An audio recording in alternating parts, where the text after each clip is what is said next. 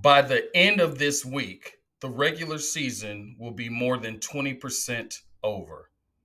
I don't like that.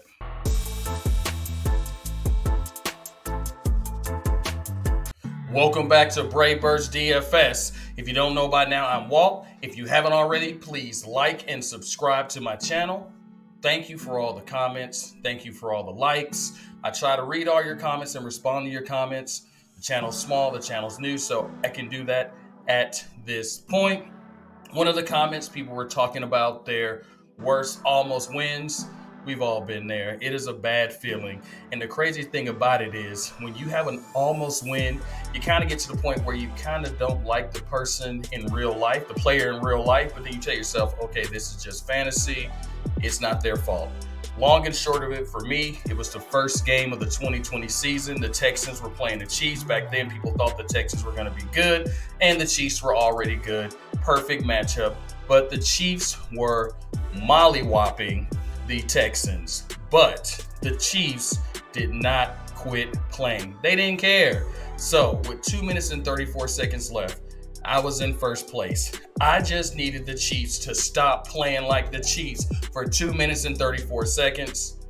They didn't do it. So instead of putting my down payment on a rocket ship trip with your boy Elon Musk, I came in like second or third place and bought a bunch of sushi for my family. So we've all been there. All right, let's jump in to the Slate Buster. So what is a Slate Buster? So it isn't the obvious pick. I'm not going to tell you that Josh Allen or, McCaffrey are amazing, but I'm also not going to be kind of insane. Sometime in my showdown videos, I give you some pretty wild picks because you're going to need those kind of picks sometimes to win those contests. What I'm going to do with a Slate Buster, I'm going to give you those players that are kind of in the middle that you were kind of on the fence about or you might not have thought about and other people might not have thought about, but you put them in your lineup along with those McCaffreys and those Josh Allens and maybe some of your own crazy plays, and then you bust or break the slate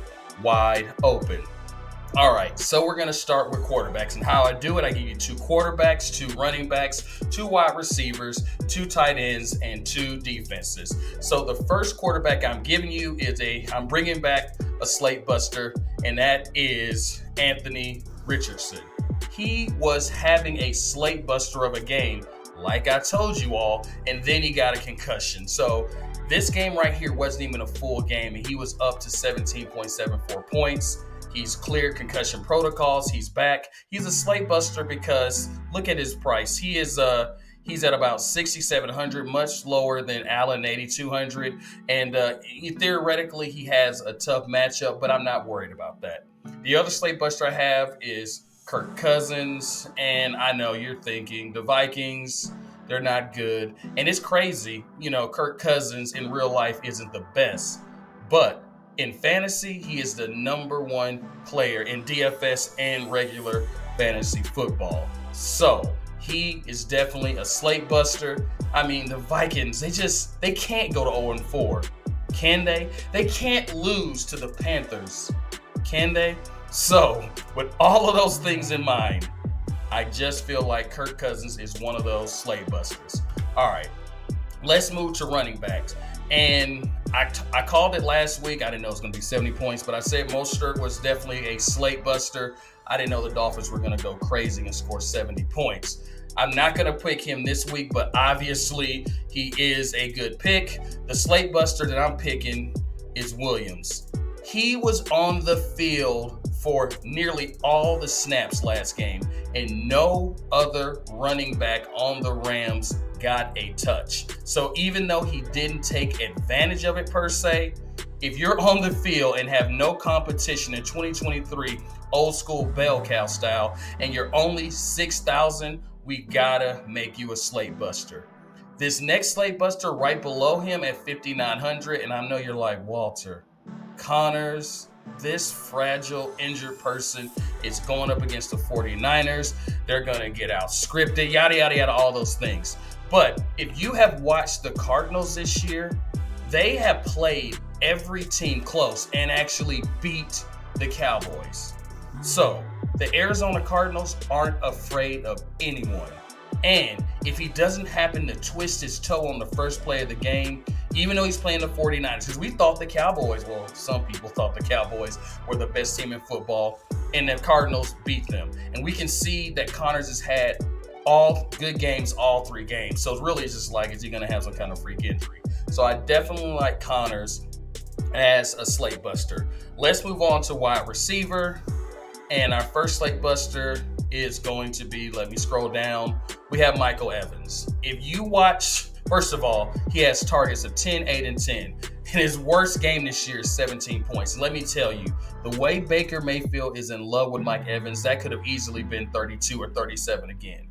Baker Mayfield has some kind of string attached to Mike Evans. So trust me, he is going to get the targets, and he is going, if not this game, he's going to always be someone that is in the slate buster conversation, and he's only 7,000. Our other slate busters are going to kind of surprise you all, but it's because you haven't been paying attention, and I don't blame you. I don't even think their moms are paying attention to him, but he's on the Panthers. Yes, so Thielen, we knew him for the Vikings. He was really good, and then he got traded to the Panthers, and we all thought he retired and became a Subway, salesperson. But look at these games, and he's just been heating up. We thought he was injured. We thought he was done. 2 targets, 9 targets, 14 targets last game. 34 fantasy points, 20 fantasy points, and he's 4,500. So definitely someone who can bust the slate wide open. All right, let's look at tight ends. And once again, we have a tight end that just keeps doing his thing. Where's he at?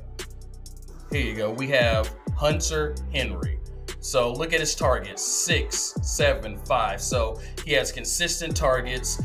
His targets didn't amount to much last game. They had a horrible game. But you can see the first 2 games he had 17 and 16 points. He's 4,300. They're going to be playing Dallas. So the thought process is that they'll be chasing and trying to catch up. So they won't go to a run-heavy kind of day. All right. Our next slate buster is very, very affordable. We got to go way down here to par him. So it's no doubt, you can see here, it's no doubt that he's overtaken. I don't care what the depth chart says. Everett, as far as his connection with the quarterback. So Herbert. So you can see 3, 2, and 2 targets, but he is a red zone monster. When he gets targeted, he scores a touchdown. Now, the flip side of that we can see in week 2 is that if he doesn't get a touchdown, he's probably going to bomb your lineup. But at 2,800, he's someone you throw into a lineup or 2. And finally, let's look at defenses. So first, we're going to look kind of obvious, but they are actually the 4th best defense according to DraftKings. Steelers versus Houston. And I would have been even more confident before I saw how Houston played last week. But the Steelers, 4 interceptions, 4 defensive fumble recoveries, 2 defensive touchdowns, 13 sacks. Definitely a slate buster. And if you want to save some salary, a surprise slate buster are the Buccaneers. At this point, we're assuming Jameis Winston is going to be the quarterback. Maybe Carr will make a recovery. Even if he does, Carr wasn't that amazing the first 3 games as any Saints fan. But you can see the Bucs had 5 interceptions, 2 defensive fumble recoveries, 9 sacks, 1 defensive touchdown. But if you remember Winston, I think he led the league in touchdowns and interceptions when he was a starter. He tries some dangerous throws, and he's going to get picked off if he's the starter. And if it's Carr has not impressed either. So I think the Bucs are a very sneaky slate buster. So that's all I have for you today. Go out there and win that guap, and I'll talk to you next time. All right, look here. I don't want to beg. I mean, I will beg, but just be polite and like and subscribe and hit that notification bell, and I'll see you next time.